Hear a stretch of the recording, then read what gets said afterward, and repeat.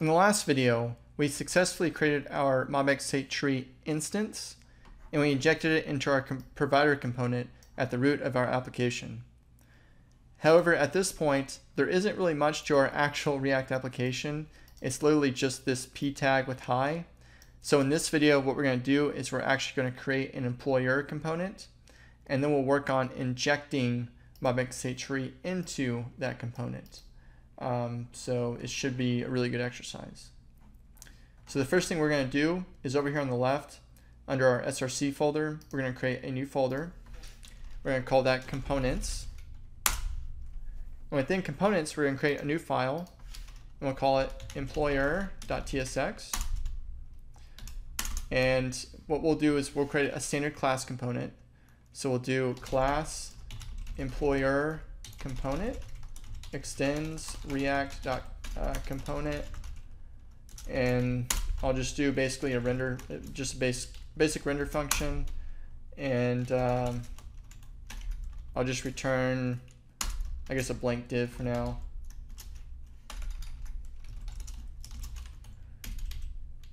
I'll do a few imports. Import star as React from React.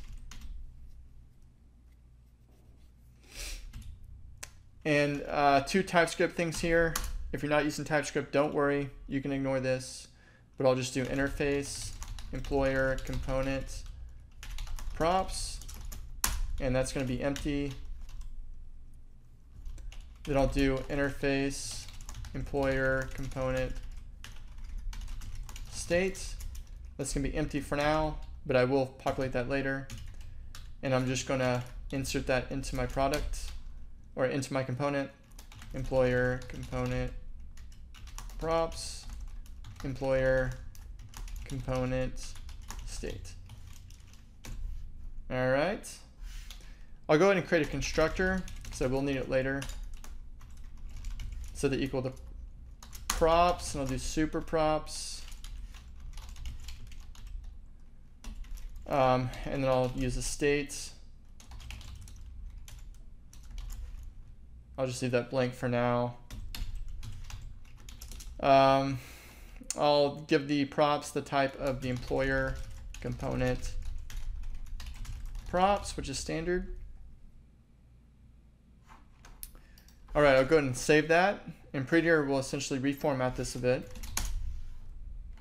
And one other thing I'm going to do is I'll just export employer component. I'll just do a singleton though. And I'll save that. And then I'm actually going to change this render method. I'm going to specify just a little hi p tag, just to verify that it's working correctly. And then back in my app component, I'll essentially erase this hi tag, and I'll input my employer component here. And sorry, employer component.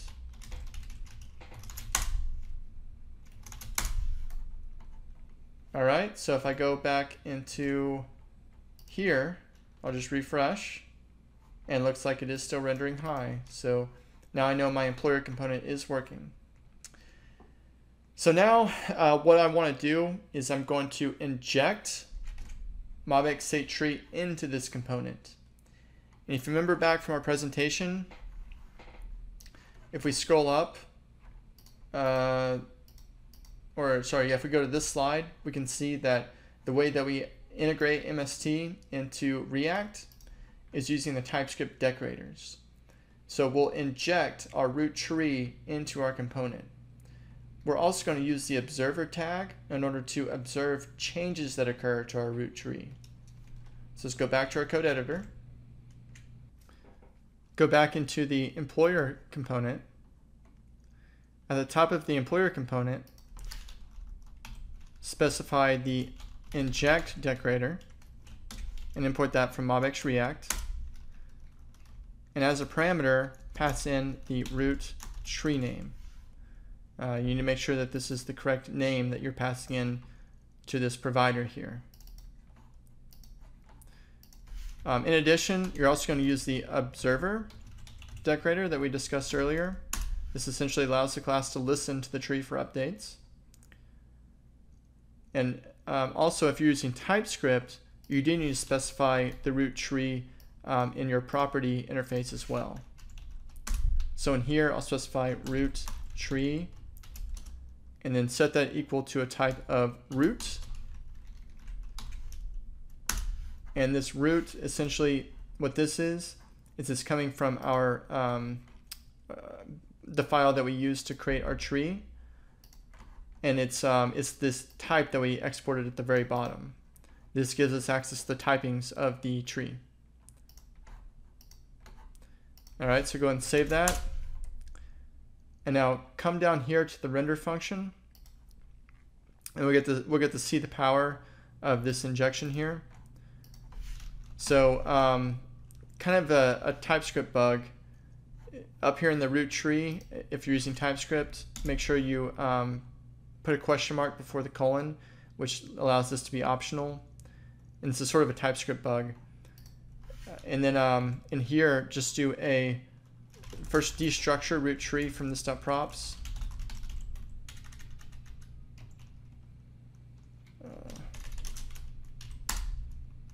And then do an if root tree is falsy, return null.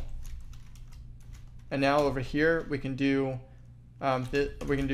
root tree dot and hit control space.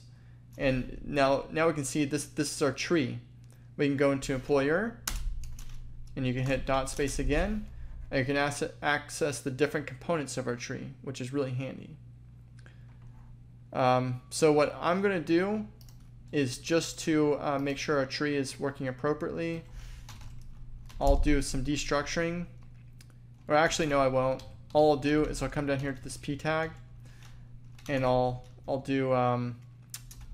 specify root tree dot employer, and I'll do dot name, and also do one for location. And I'll save that, and my application should be being recreated here, and it has. All right, so this is our, now we know for sure that our Mobx State Tree is properly working, and because our component in our store is now being rendered to the screen, which is good. I'm going to go back into my component and do a little bit of cleanup before we wrap up. So I'm going to change this from a p tag, and I'm going to specify an h1 tag for the name, and I'll do an h3 tag for the location. All right, and I'll add a horizontal rule afterwards, just for a line underneath. And I think that's going to be it for this video. Just to kind of wrap up, what we did is we essentially injected the root tree into this component, and then we were able to access the properties of our Mobx State Tree via props. And then after that, we did render properties from our, or I guess leaves from our Mobx State Tree in our component, which is really nice.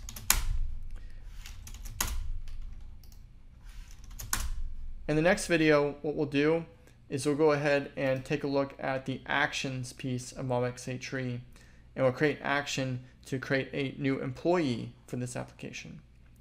I'll see you in the next video.